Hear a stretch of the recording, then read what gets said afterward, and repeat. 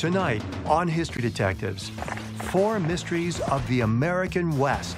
Roy, what chance will we have? I want to know if this belonged to Kit Carson himself. If this saddle could talk.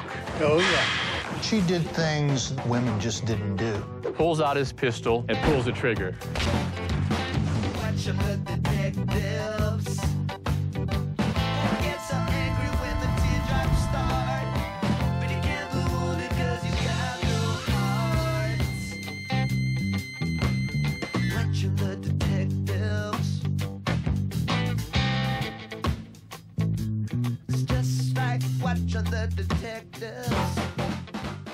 Funding for tonight's presentation of History Detectives was provided by the Corporation for Public Broadcasting and by contributions to your PBS station from viewers like you.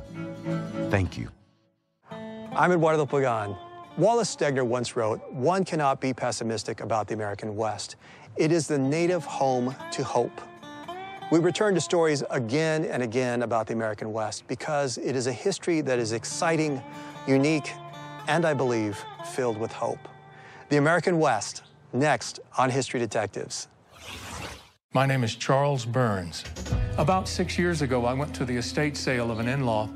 I was scanning through her bookshelf that she had there, and I ran across this publication. It's The Life and Adventures of Kit Carson.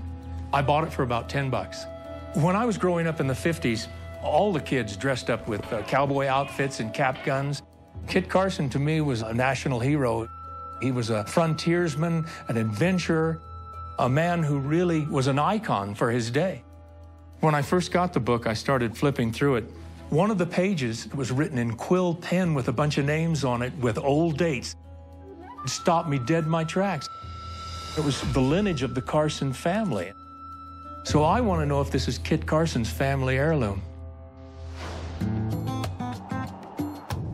I'm Takufu Zuberi, and I don't know much about Kit Carson.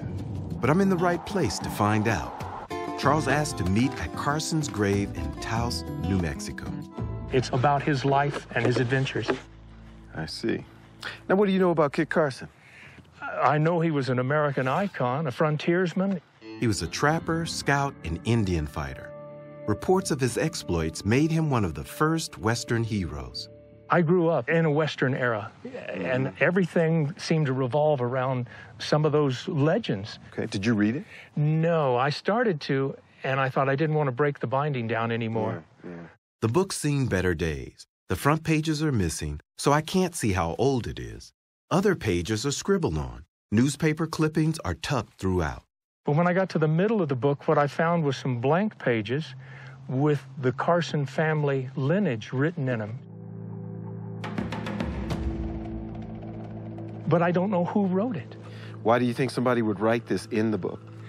I think it was important for people back then to keep track of their lineage, like a Bible. The genealogy page begins with the marriage of Carson to Josefa Jaramillo on February 2nd, 1843.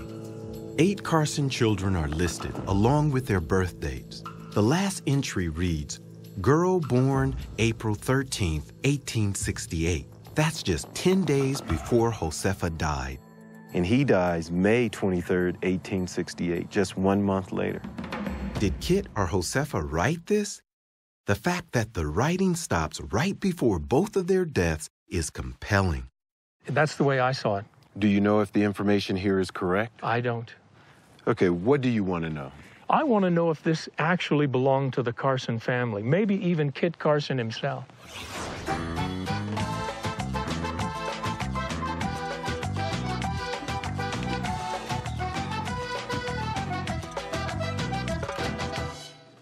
The book looks old, can't deny that. But is it, in fact, old enough to have been owned by Kit Carson? The book was written by DeWitt Peters. It's oddly silent on Carson's personal life. There is barely any mention of Josefa, but it's full of rip-roaring frontier action, including a bear attack. and their monstrous forearms hung with sharp, bony claws, ready and anxious to hug his body in a close and most loving embrace. My office has verified the names and birth dates of the family members to a point. Some sources say he had 7 children by Josefa, some say 8. But the office was able to verify the names on the inside cover. Jesse Stockton, Judge Isaac Hitt, Seville Bookshop, Washington, D.C. They may have been previous owners, but none appear to have Carson family connections. One name is partially obscured by a tear in the page. Something like Ms. Blop Blop Allen, Raton, New Mexico. This book could have been owned by someone who was fascinated with Kit Carson and wanted to collect in one place all of the information they could about this man's life. But there's also a tantalizing note next to a newspaper clipping about Carson. It says simply, "My father." Did one of Carson's children write that? I mean, I don't really have any clear indication that this was ever in the possession of a member of the Carson family. I put a call into my colleague Wes Cowan to see if he could recommend a book dealer, and he did me one better. He's in New Mexico for a stopover. Wow, how are you? Yes, man, I'm well. Oh, wow, that is fabulous. Fabulous. As an auctioneer, Wes has sold the gamut of Old West Americana. Carson artifacts are especially coveted. West says the life and adventures of Kit Carson was first published in 1858. I can tell you just by looking at the way that the book is decorated and bound and the little decorative touches here and the raised borders on the spine, you know, this looks to me like a book that was published in the 19th century, and I would guess, you know, 1850s, 1860s. West suspects we may have a first edition. It should have 534 pages. 534 pages? Okay. The plates or illustrations also match up. This is a first edition. We got a first edition. Yeah. He explains how Carson gained fame in the 1840s when he was hired by John Fremont to guide his expedition into California and Oregon. Eventually, he worked as a scout during the Indian Wars. Although our account of his exploits was based on his dictation to his secretary, West says that doesn't mean every story is entirely as it happened. I'll guarantee you that some of those stories are embellished by Carson himself. Yes. What the book doesn't include, West tells me, are the details of his scorched earth policy of removing the Navajo from their land in 1863, or their later forced long walk to their new reservation that killed hundreds. Their removal from their traditional homeland is one of the dark pictures of the history of the Southwest. Yeah. We can condemn what Carson did with the Navajo, but he was a man of his times. I show West the writing. Let's see how much it's bleeding through the back of the page here. Yeah, see, it's actually eating into the paper. The deep staining is a hallmark of the acids found in iron gall ink used during the 1800s. Right, but what we could have here is Kit Carson writing the genealogy of his children. Bam. Not exactly, Wes explains. Carson never learned to read or write. He couldn't have written the genealogy, but it is possible Carson or a family member owned it. If this is the book that sat on Kit Carson's bookshelf, how much is this book worth? Well, the first thing I'd do is I'd take it away from you, and I'd run out the door with it. But seriously, thousands. I'm kind of jealous that you got the lead on this, man. Yeah, that's the way it happens sometimes, Wes. If Kit Carson didn't record the genealogy, who did? Author David Rimley spent 7 years researching the Carson family for his book. David says that while Carson was sold to the public in dime store novels as an heroic Indian fighter, he was famously private about his personal life. And that in itself makes it difficult to write a biography of him, because most of what is known comes from what other people said about him, and he hated it. He was very unhappy about it. Why? Because that wasn't the real Kit Carson. Okay, if he was so private, why did he dictate his biography? Well, my guess is that he'd been reading these fictions, these dime novel fictions. He wanted to clear the record. But David says, even with Carson's input, the life and adventures of Kit Carson is still a partial account, especially of his personal life. His 2 earlier marriages are mentioned only in passing, and the book is silent on the tragic death of a young daughter. The only Christian marriage he had was in the church with Josefa. By most accounts, his final marriage to a teenaged Josefa when he was 33 was happy. The things that happened during his life he considered personal, things never to be talked about to anyone. Simple things like how many children he had are hard to verify. David says that's what makes our book, if it's truly from a Carson family member, a unique window to his personal life. David's not sure who wrote this, but he knows someone who might be able to help. I think John Carson is the most likely candidate for that because he's spent his life studying his great-grandfather. John Carson is the family historian. If this came through the family, this would be one of the very few things that come through the family. John says after Kit and Josefa died, the family's possessions were sold to support their children. I ask if the genealogy is accurate. Yeah, that's Kit and Josefa's kids. And he recognizes one name. Charles. Well, that's your grandfather. That's Grandpa. But John is more excited to see another entry. Now, the first Charles, he died in infancy, and there's always been a question about how long he lived. He was born in 50, May. We know that. Now, this one has him passing away April 30th of 52. Most of the things that I've found is that he was about a year old. With this information, maybe he was 2 years old. So was this new information written by someone who knew the truth? Now, I know Kit Carson didn't write this. No. Was it Kit Carson's wife? Josefa, as far as I know, she could write in Spanish, but not very much in English. All right. Could one of these children have written this genealogy? John says it's possible. Unlike their father, the children all learned to read and write. Do you have samples of their writing? I've got samples of 3. John knows of only 3 Carson children whose letters survive: Charles, Kit Jr., and Teresina. We'll start with Charles. If we put those C's next to each other, those C's do not match. All right? Let's try the next one. Kit Carson Jr. is even less of a match. Last up is Teresina. So we have the C here and the C here. Teresina is the closest match of the 3. What was her story? Teresina came back to Boggsville up in Colorado and married a gentleman by the name of DeWitt Fulton Allen. Allen? Allen, and then they... Wait a minute. His name was Allen? I asked Charles to meet me at the Carson Museum back in Taos.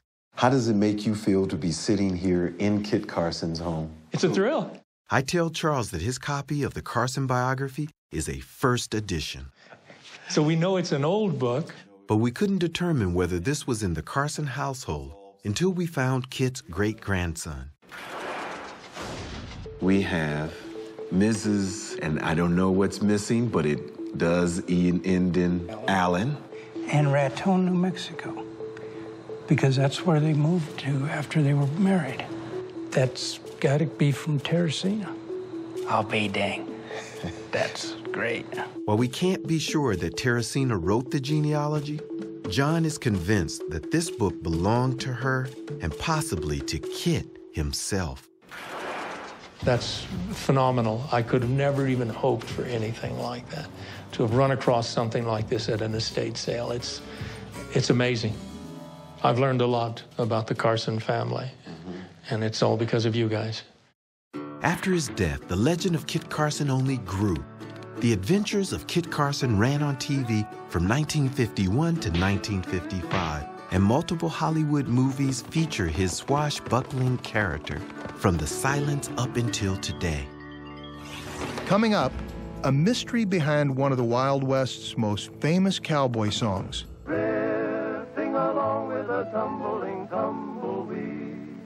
And later, a discovery about an unsung heroine of the Indian Wars.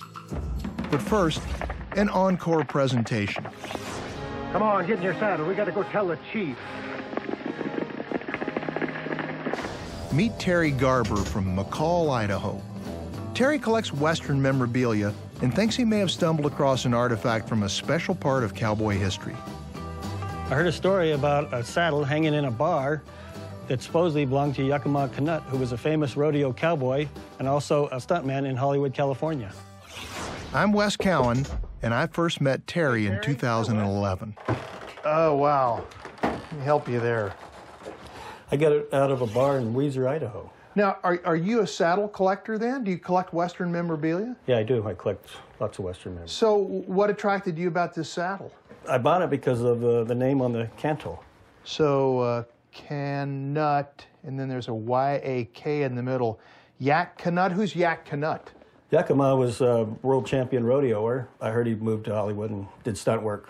Terry's done some digging, and he believes Yakima Canutt was a stuntman in Hollywood movies. But I have to admit, I've never heard of him. So you think this was Yakima Canutt's saddle then? I hope so. Cool. But you're not sure? No, I'm not sure. So did you ever consider that the saddle might be a fake?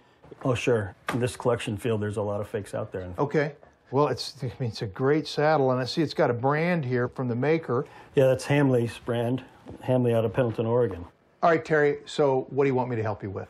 Well, Wes, I'd like to know if it's actually Yakima Canutt's. I'm gonna have to take it with me, though. Is that all right? Okay. Terrific. Well, let's take a look at this.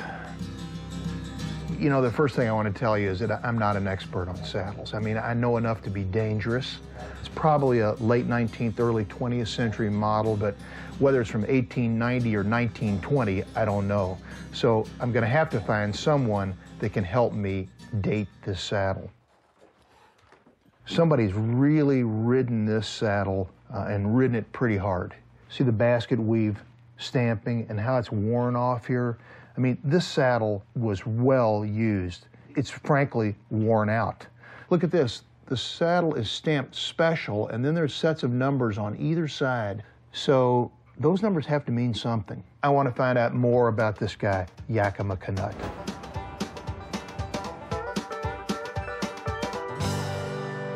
Born 1895, died 1986, American rodeo rider, actor, stuntman, and action director. Stagecoach, Old Yeller, Ben-Hur, Cat Ballou, A Man Called Horse. This guy was in practically every famous Western movie that you can imagine. Ha! Take a look at this. Yak getting on a bucking bronc. And take a look at the saddle. The saddle horn looks a little different. But this guy probably had more than one saddle. Bingo. The Autry Museum has one of Yak Canutt's saddles. Looks like I'm heading to Los Angeles. The Autry National Center in Hollywood's Griffith Park is a museum about the American West. Jeffrey Richardson is one of their curators.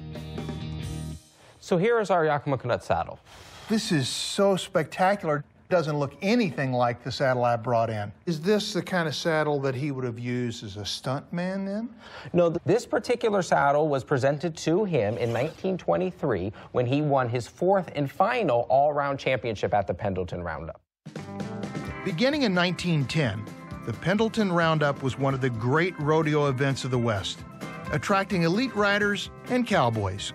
Rodeo was one of the most popular spectator sports in the first half of the 20th century. And this was across America. You had rodeos in New York City, you had rodeos out west in Pendleton, and everywhere in between. So when I look at this World Trophy saddle, I have to think of it on par with like the World Series trophy. Right. And from the rodeo, where he became very, very successful, he made the transition to Hollywood. Rodeo and the Hollywood industry were very connected at this time. And as a result of that, he came to know a lot of the early Western stars, such as Tom Mix, John Wayne. Jeffrey explains that Yak wasn't exactly a Hollywood celebrity. His contribution was as an anonymous stuntman for the stars. He really perfected a lot of the techniques that are still used in the motion picture industry today. Yak even doubled for John Wayne in the era's greatest Western, Stagecoach. And we're not only talking about Westerns, we're talking about a variety of films in the first half of the 20th century. That was Yak Canutt, not Clark Gable, who drove Scarlett O'Hara through a burning Atlanta. Over decades of doing stunts, Yak injured his diaphragm, a kidney, and his intestines. And he broke his shoulder blade, his nose, his ribs, and both ankles. He became an advocate for safer working conditions. During the 1920s and 1930s, there was a peak period when about 10 people a year were dying as a result of doing stunts for the motion picture industry. One of the things that he really tried to make sure was that the stunts were safe not only for the stuntmen, but also for the animals. It became a modern industry as the result of someone like Canutt. Well, here it is. This is the saddle I was telling you about. It's quite beautiful. Now, is this the kind of saddle that he would have used as a stuntman then? Well, the saddles that he would have used in the motion picture industry were all specifically designed for a variety of different tricks. This would not have been something that he would have used in the motion picture industry. This would have been a working saddle. This would have been something that he would have used during his time in the rodeo. Looks like my next stop is cowboy country. I'm stopping by the Pendleton Roundup Arena, where Yakima won 4 world championships. Hello, Wes.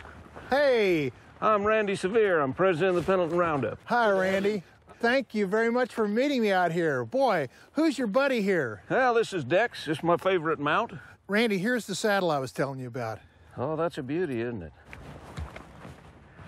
Oh, great saddle. You can tell a lot by a saddle. The way it was made, when it was made. This saddle is pre-1920, that's for sure. Randy explains before 1920, there were no standards or requirements for saddles when a cowboy entered a rodeo. If you entered the bronc riding, you showed up and rode what you owned, and some saddles give you a better advantage over another guy. This is called the swells of the saddle. Randy says a rider could tuck his legs under the swells and stay on the horse longer. But in 1920, the rodeo decided to even the playing field. Randy thinks Terry's saddle, with the larger swells, is a pre-association saddle, so earlier than 1920. And if this was Yak's saddle, he can narrow the time frame even further. This great name on the back, Yakima got his name in 1914, so we know that it was after that. And how did he get his name? That happened right here in this arena. Yakima attended the roundup that year in the company of couple of good friends from Yakima, Washington. And the common joke around the local folks was that them Yakima boys, they can't ride nothing. They called him Yak from then on. His real name was Enos Edward. How would you like to hang that on your shingle? Yeah, I agree. Enos Edward is not a real cowboy name. You got that right. Well, Randy, is that common for a bronc rider to wear a saddle out like that? Randy explains how in Yak's day, a horse and saddle were used more like a cowboy's pickup truck is used today. They were his primary transportation and the main tool of his livelihood. I'll tell you what, if you've got time to see it, I'd just love to show you how these saddles are really used. Oh, yeah. These are the BMCC College Rodeo team. They're a nationally ranked team with good kids, every one of them. So the roundup today, how different is it from when Yak Canutt was participating? Well, there was some differences. One of the biggest changes is these chutes you see are now housed where the individual animal is in there by himself. That's a great assistance to the cowboy.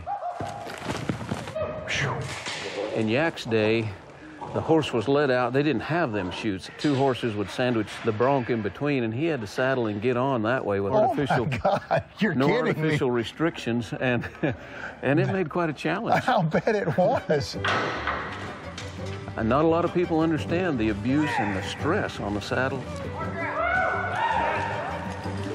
Well, I'll tell you, after watching these kids do this, I can understand why a saddle would get worn out.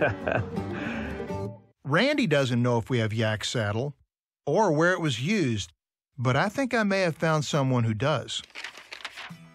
Harley Pierce is Hamley & Company's co-owner. Wes, Here's that saddle. Oh, let's look at that thing. Take a look at the back. Oh, yeah. Oh, boy. Do you have any records at all that Yakima Canutt bought this saddle? Unfortunately, we had a basement fire around 1919 and lost the records. So you have no records for it? No records. But Parley explains how the numbers on the back of the saddle can help. That's an 1850 number. Hamley's numbered every saddle that came out of the shop. Pretty much all the saddles between the numbers 1600 and 2100 were built during 1917. That's going to put an 1850 number at about May of 1917. So that's just a few months before September when the Pendleton Roundup is held. That's correct. And that means that that saddle could be the saddle that Yakima Canutt won the Bronco riding championship on. That's correct. Terry, I got to tell you, if this saddle could talk, it could tell a lot of stories. I tell Terry about Yak's days as a groundbreaking stuntman, but explain that his saddle is most likely not from that Hollywood era. Oh, wow. Now, you know, there's more. Well, Wes, I've got something else to show you. Knowing you guys were coming, I did a little homework. Alrighty. I have in front of me the 1919 Hamley catalog. The script says, the Canutt Special, on which Yakima Canutt won the bucking contest at the 1917 Pendleton Roundup. So this was the prototype for the Hamley saddle that was called the Canutt saddle. It is the prototype for it. I think it's a great saddle. We would love to put that saddle on display. Wow, that's amazing. Can't believe it. Yeah. That's really neat. I'm glad there's a lot of historical significance to it, too. It's neat. Terry's Yak Canutt saddle is now on display at Hamley's. Since the story first aired in 2011, Parley estimates a few hundred people have come to the store just to see it. And now, our American West Hour continues. I'm Gene Newberry, and I just love everything Western. I love everything Western so much that I've created my own little town. I have the state stop, the mercantile store, the cattle company, and my favorite is the Longhorn Saloon. I got this up in the Gold Rush country. The reason I bought it was because it is Tumbling Tumbleweeds and has to do with the Sons of the Pioneers. Cowboy music just fit right in with me. They just don't do songs like that anymore. The inscription says, to Fred, this was the second song that I wrote in 1932. It has been both bad and good to me, Bob Nolan. What I would like to know about it, what's puzzled me, is why it says it was good and bad for Bob Nolan. When I was a teen, I used to work at a ranch, so I'm really looking forward to getting back into some familiar surroundings. Hey, there goes the tumbleweed. Watch out. Gene tells me that Tumbling Tumbleweeds was written by Bob Nolan in 1932 and first recorded by the Sons of the Pioneers in 1934.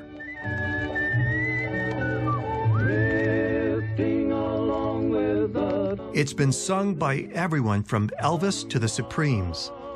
Nolan's song was Gene's favorite while growing up in Oklahoma. So there it is.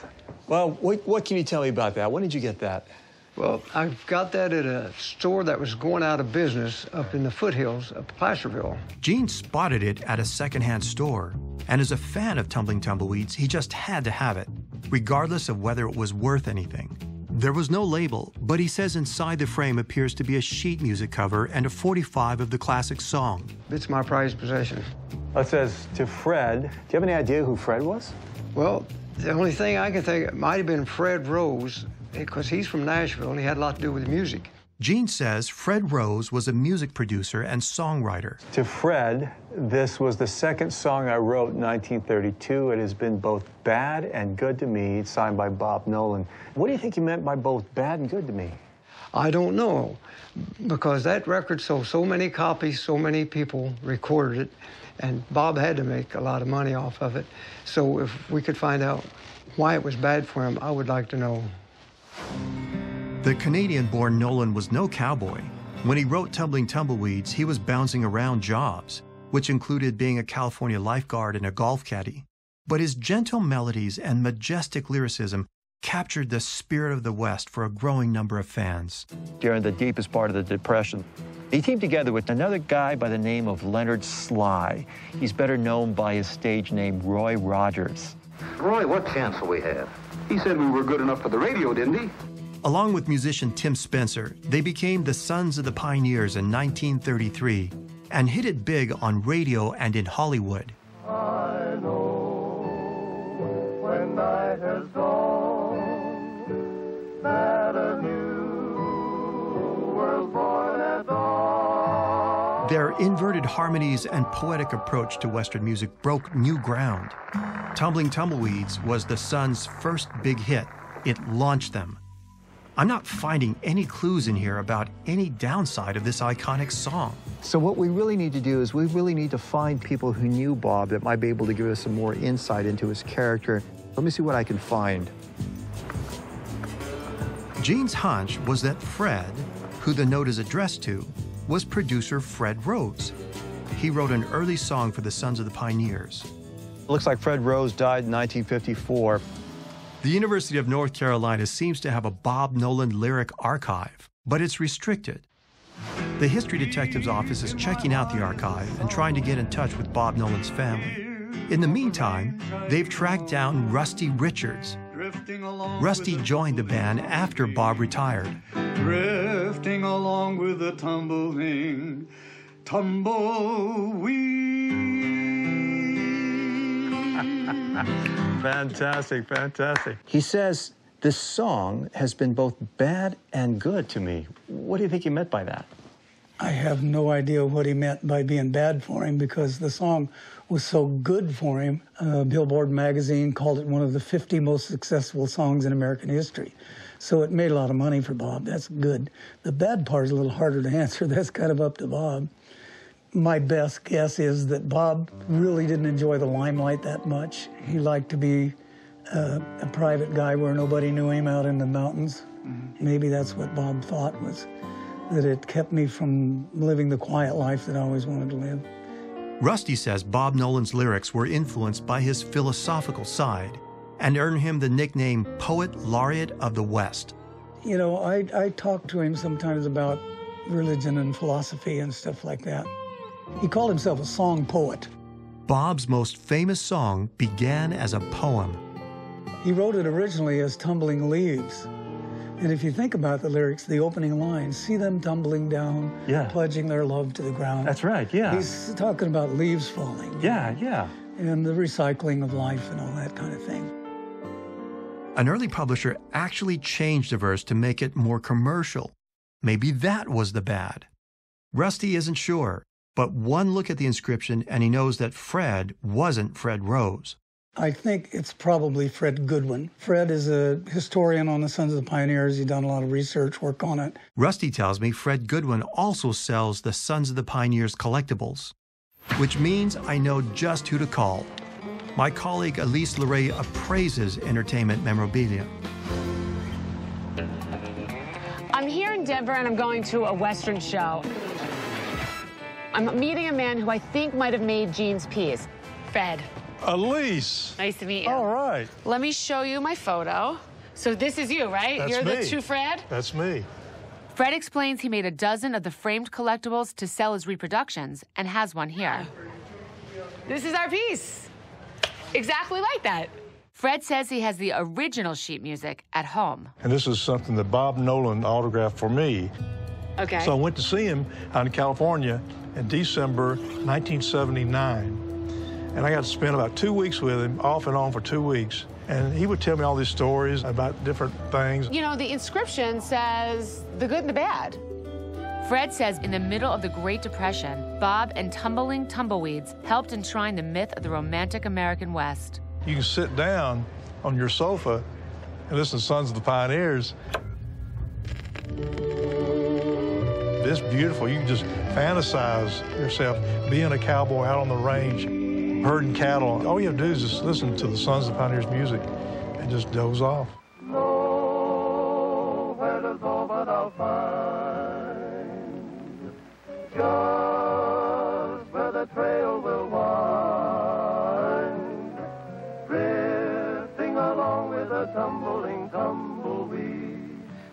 Fred says he does remember Bob talking about the bad. He lost money on it. He was not paid right by the publisher back then. They didn't pay him. Just how much did Nolan lose on his most famous song, and exactly how did it happen?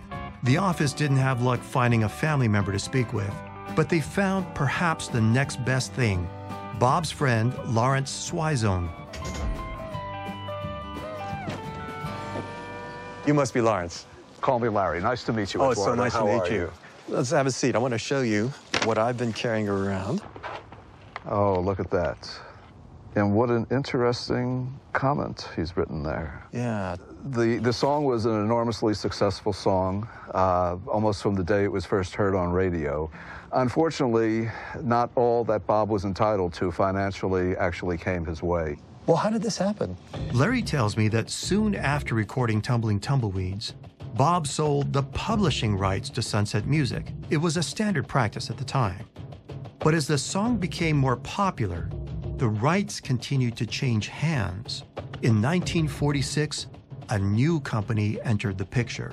Williamson Music, which was the company owned by Richard Rodgers and Oscar Hammerstein. Whoa. Yes. One thing that they were known for to many people was their integrity. Unfortunately, when it came to their company paying out the royalties to Bob Nolan, some of that integrity somehow didn't transfer to the people making the payments. Eventually, Bob took Williamson Music to court to recover the money he was owed and to win back the rights to his song.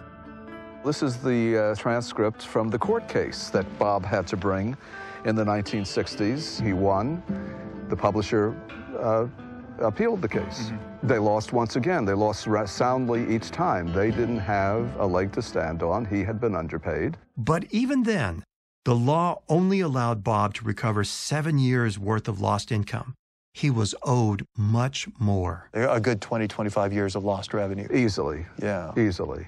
Well, give me a sense of the scale, then, of what we're talking about. It would be in the six figures. Not only that, he could not get back his song. Williamson kept Tumbling Tumbleweeds. But then, Larry tells me something I didn't expect. Gene, I've got to tell you, it's been a fun investigation. And it's been a very different kind of investigation, too. I tell Gene about Bob Nolan going to court. This document is where he was trying to sue for his royalties. Yes, for his royalties. For those 30 years that he didn't get it. Yeah, that's right. And in fact, when he died, he didn't even own the rights to his own song. But then, things took one final twist. So in 1990, Bob's first song, Tumbling Tumbleweeds, was coming up for its renewal, for its extension. Larry says copyright laws had changed since Bob's 1960s court case. Ever since Bob had passed on, I had stayed in touch with his widow. And I kept encouraging her to get the song back, so she decided she was going to take her song back, which she did. And Bob's grandson is now the holder of the copyrights. It sounds like you were a very good friend of Bob Nolan even after his passing. Eduardo, that's nice of you to say that. I have such enormous regard for Bob. His music has meant so much to me. It was the least I could do. And all this time I was saying how much money he made off of that song, but he didn't then. All right. Here's the Bob. Here's the Bob.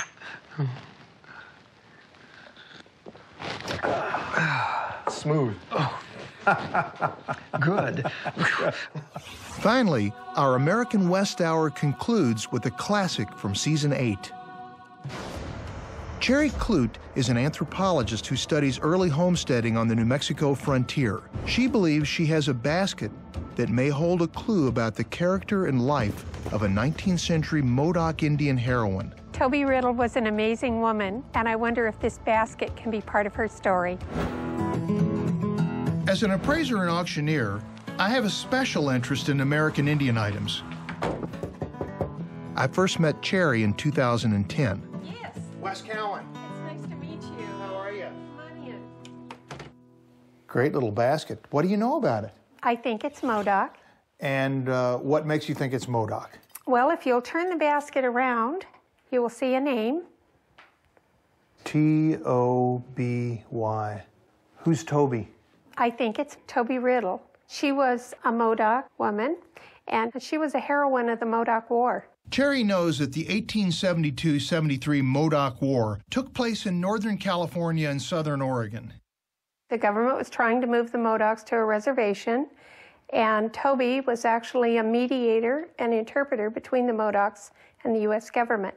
Where did you get this basket? Well, it came from an old family friend in Arizona. Cherry explains that her friend believed that Toby Riddle had given the basket to another family member back in the early 1900s.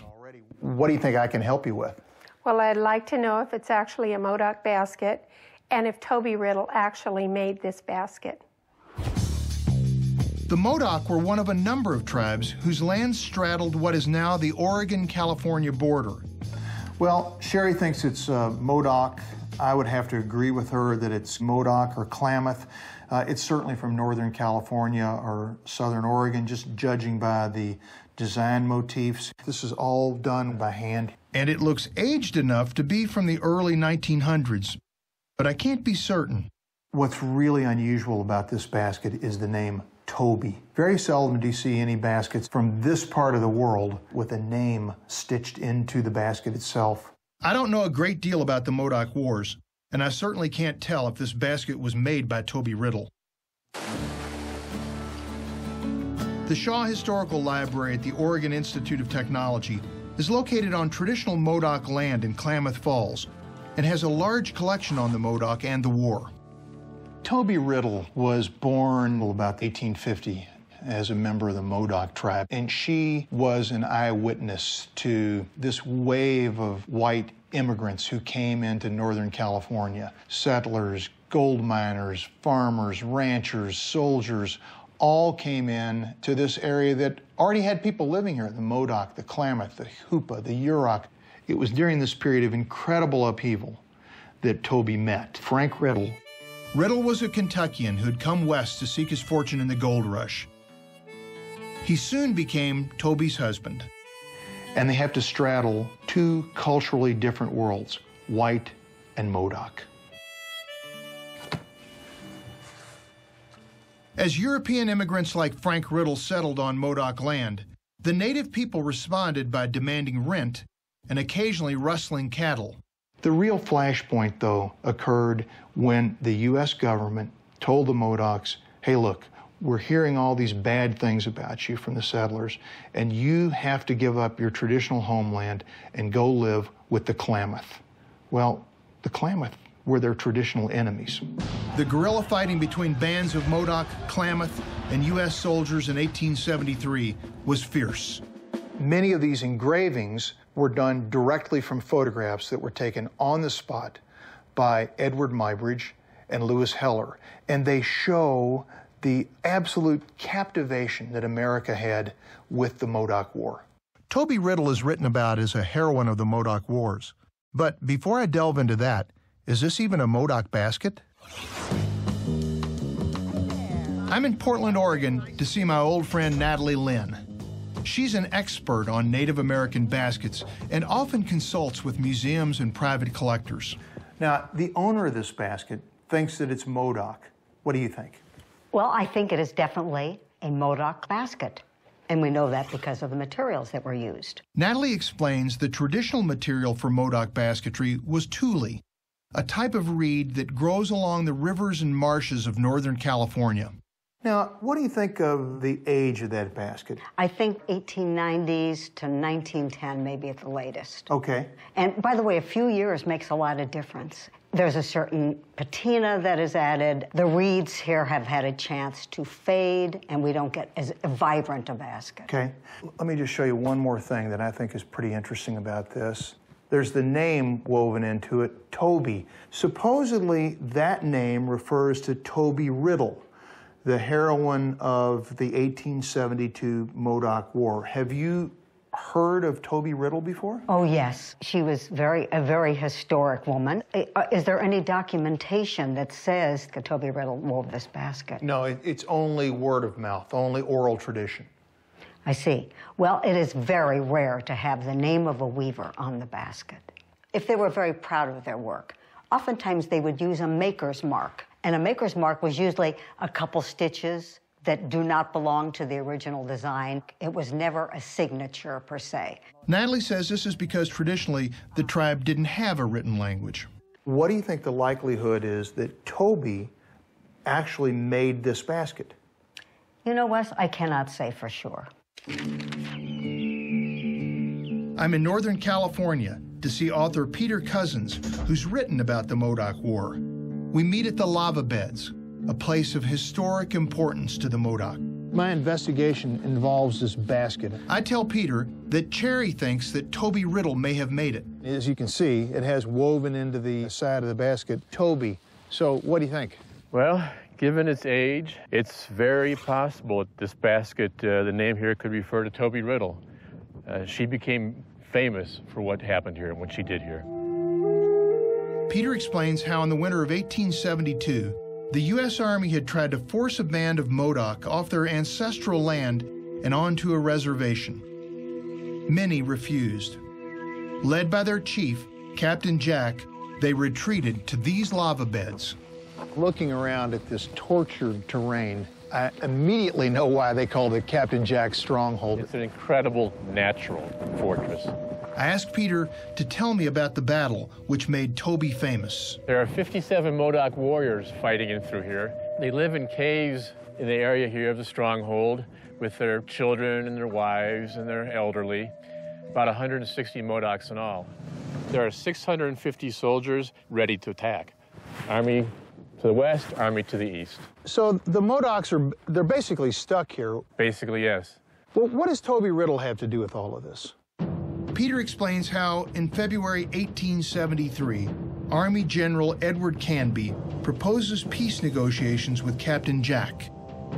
Toby goes to the stronghold on the Army's behalf, but Jack tells her he cannot surrender.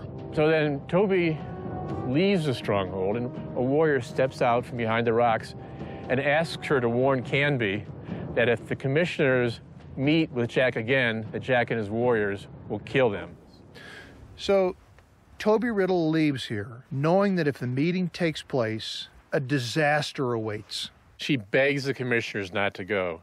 But Canby can't conceive that the Modocs would be so foolish as to attack the commissioners with so many soldiers around. The meeting takes place on this open ground. They met here on Good Friday. Captain Jack was here with 7 of his warriors. Joining General Canby was Alfred B. Meacham, who had served as Superintendent of Indian Affairs for Oregon, and 2 other peace commissioners. Now they talked and they talked, but Canby could not relent and give the Modocs even the little piece of land they wanted. So Jack gets up, turns around, pulls out his pistol, points it at Canby, and pulls the trigger. The pistol misfires. And while Canby stands there in shock, Jack cocks, fires again, and shoots Canby in the face. The other warriors start shooting. One commissioner falls dead. Toby tries to protect Meacham, but he's shot several times. One of the warriors bends down and tries to scalp Meacham. Toby grabs his arm, but he shoves her away. Then she cries, "The soldiers are coming, the soldiers are coming." Well, no soldiers are, but the Modocs don't wait around to find out, and they immediately run toward the stronghold. Peter says that Meacham is badly wounded, but because of Toby, alive. Captain Jack's band slipped out of the stronghold to the south into the lava beds, and over the next few weeks, the Army tracked down Jack and his band. Captain Jack and his lieutenants were tried and convicted of war crimes and hanged. But Peter says Toby emerged from the Modoc Wars a hero. She went on a lecture tour with Alfred Meacham. Was the basket woven in honor of Toby or made by Toby herself, as Cherry suspects? Have you heard of any other examples of baskets or anything with her name being associated with it? No, I haven't. I'm a little bit stumped at this point. Toby had several descendants, and I understand that some of them still live in this area, so that's where I'd go. My office has put me in touch with Deborah Herrera, Toby Riddle's great-great-granddaughter. She never met Toby, but is the Riddle family genealogist and consults with various museums about Modoc history. You know, I know her as Toby Riddle, What was her Modoc name? Her Modoc name was Nanuktua. And what did that mean? It meant strange child. Why strange child? She was born with red hair. She did a lot of things that most women her age didn't do, let alone boys. Like she would go on the hunting parties and go gather horses in other people's camps. Another one, a bear was going to attack her husband, and she came to the rescue and made her skirt rustle and like a blanket or something, lifting it up and shooed the bear away from attacking her husband. So she did things that normally in traditional Modoc society, women just didn't do. Right. So after the war was over, she traveled back east, and she was just trying to educate the people back east on why the war took place and probably how it could have been prevented, but she pretty much lived here in Klamath County. Then I showed Deborah what I'm investigating. Have you seen any other baskets with the name Toby woven into the basket? Well, I have something I'd like to show you I think you'd like to see. You know, I really didn't know a lot about the Modoc War, so this gave me the chance to really dig into this, and I think that I'm able to answer all of your questions. Okay. I visited the basketry expert who has seen hundreds, thousands of American Indian baskets, and she was able to identify this basket conclusively as a Modoc basket. Then I tell Cherry that I found Toby's great-great-granddaughter. Oh, wow. When I showed her this basket, though, her eyes lit up and she said, "I've got something to show you." Oh, wow. So traditionally, your family has understood that Toby made that basket. All right. When we compare the names, the lettering is almost identical. Wow. But there's more. Okay. She turned it around the other side. Oh my gosh, a date. 1916, 4 years before she died. I tell Cherry that while we can't say for sure that her basket was made by Toby, the provenance and circumstances certainly make it a strong possibility. I'm honored because she was such an unconventional person, a woman, to do what she did in that time period. I'm glad that you found another basket with her name on it, because I had always thought that this was the only one. So, and it's great that the family has it. Funding for tonight's presentation of History Detectives was provided by the Corporation for Public Broadcasting and by contributions to your PBS station from viewers like you. Thank you.